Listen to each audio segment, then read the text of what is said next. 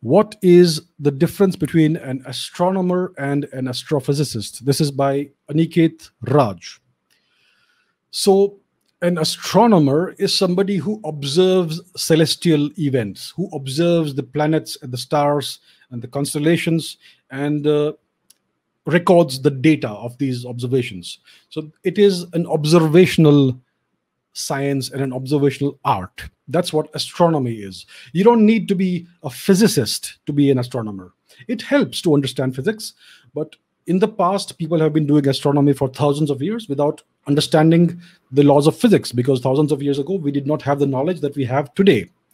So astronomy is an observational art and an observational science. Astrophysics, on the other hand, is about taking this observational evidence and the observational data and applying the laws of physics as we know them to this data to understand the nature of the universe, to understand what drives things like star formation and the deaths of stars and the evolution of stars, what drives the formation and evolution of galaxies and nebulae, and essentially what is the nature of the universe and all of that. So it involves physics. It also involves some amount of chemistry, and astrobiology involves the understanding of biology as well.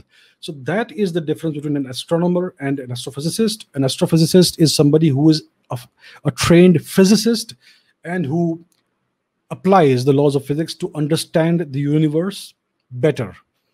So that is the fundamental difference. One is an observational science and art. The other one is about analysis and deduction. You take the observations and you analyze them and you put forth theories and models of various phenomena that you observe.